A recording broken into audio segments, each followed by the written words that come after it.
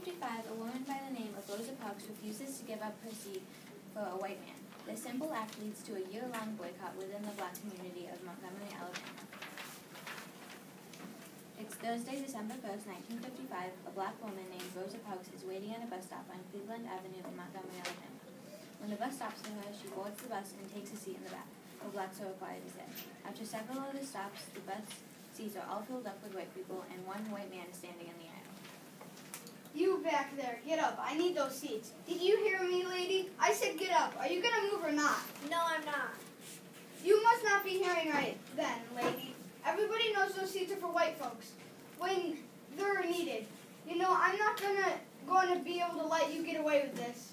What would all my passengers think? There's a law about this, you know. Maybe it's time we had a law that treated people fairly. I'll let someone else worry about whatever the laws are, fair or not. Lady, I'm calling the police to have you arrested. You do that.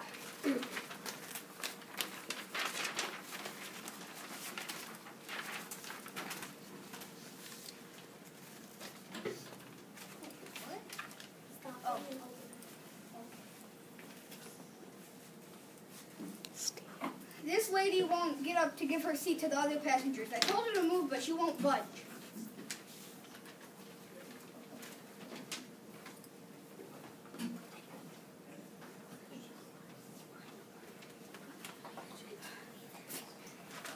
Say it. What's the problem? This lady won't get up and give her seat to the other passengers. I told her to move, but she won't budge. Do you speak English, lady? Yes, I do. Did you understand what the bus driver said? Yes, I did. Then why won't you go? I don't think I should have to. Why do you push us around? I don't know, but the law is the law, and you're breaking it. I'm putting you on this. The police officer took Rosa into a patrol car and took her to jail. She was fingerprinted and photographed, and then she was put into a cell. A friend of Rosa's, Miss Pratt, had been on the bus when Rosa was arrested. She ran to Rosa's house to tell her husband what had happened. Go do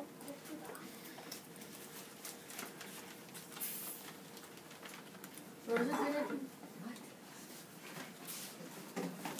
Rosa didn't move. The bus driver had to pull the bus over and call the police. The next thing I knew, Rosa was on her way to jail. I'm going to need some help. Go quick. Get my friend Ed Nixon. Tell him to meet me at jail, and quick. What did you say? Raymond and Ed paid Rosa's bail and got her out of jail. When they got home, they all discussed Rosa's arrest over a cup of coffee.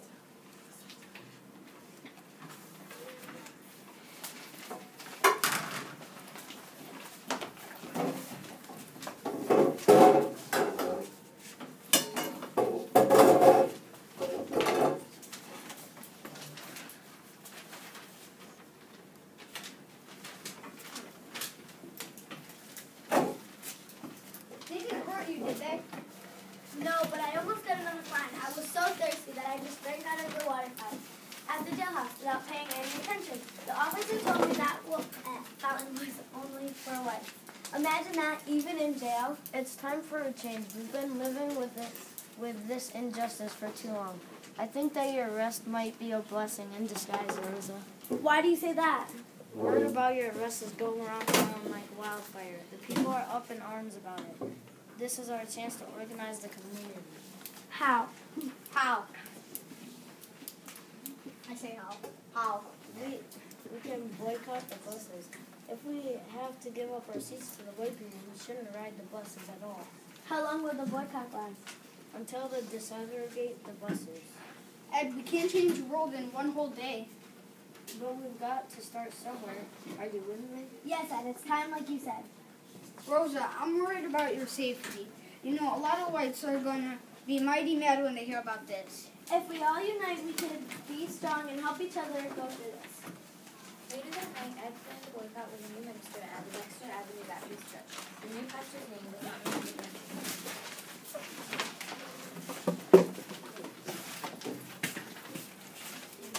Go! I'm not sure that's such a good idea. I've only been here for a year. The people may not accept me as a leader. The situation is never going to be perfect. We all just have to rise from the baby and do it. thorough history of the situation. Yes, let's use the church as our headquarters. How do you think we should handle the boycott? Volunteers have already made leaflets telling people not to ride the bus on Monday.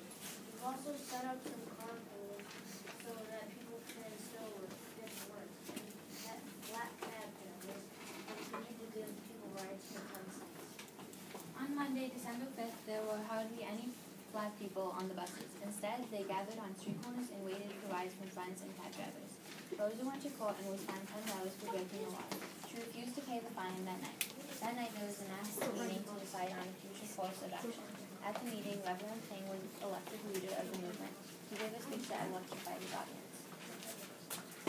We are here because we are American citizens, and we are determined to apply our citizenship to the fullest. That's right.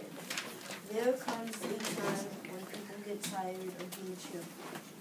There comes a time when people get tired of being subjected to humiliation and despair. Tell it!